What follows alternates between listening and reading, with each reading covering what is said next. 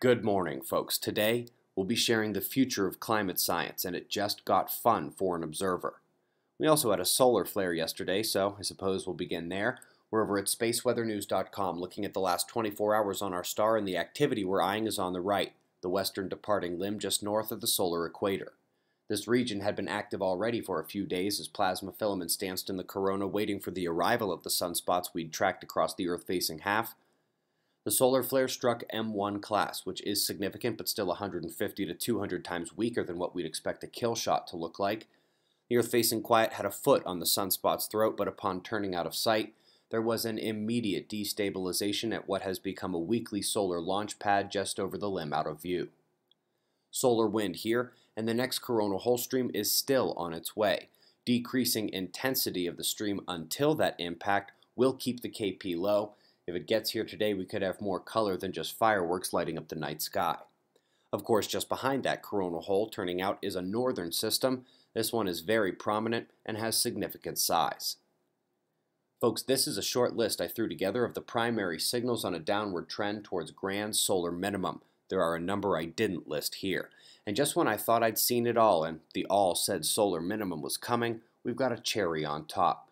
We now know that coronal plasma density is on the decline as well, which contributes to the lower level of energetic particles and weaker likely power in CMEs that deliver energy to Earth. But folks, here is the gem.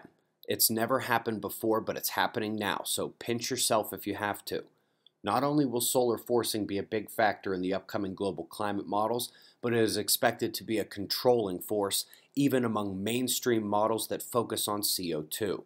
They played that game a bit, starting the solar data in the mid to late 1800s, just like with the climate change data, and it is so utterly clear that we were down, endured a nearly unthinkable grand maximum period during the exact time as global warming, and the global warming pause occurred as the pattern broke on our star. In addition to a much clearer and definitive input from the sun in the past, they look to the future as well. Bottom line is cosmic rays. Remember, they go opposite the solar cycle and cause global cooling. High when climate models started, then reduced through grand maximum, and now only rising again, but set to eclipse the records during the climate period and stay there for the duration of the next 300 years, which is just about until the next grand maximum is expected on the sun. Wonder if Al Gore can wait that long. Anyway, the spike in cosmic rays is due to a predicted grand minimum period on the sun.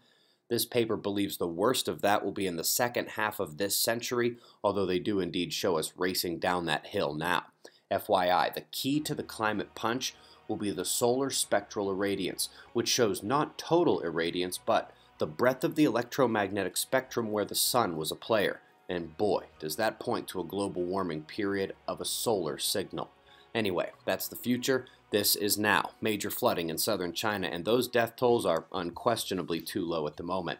FYI, China is sadly one of the scariest places to be under a cosmic ray-driven atmospheric shift of the monsoons and related intertropical convergence zone dynamics. 10 days left until we pick winners from the pre-registration pool for free room upgrades at Observing the Frontier.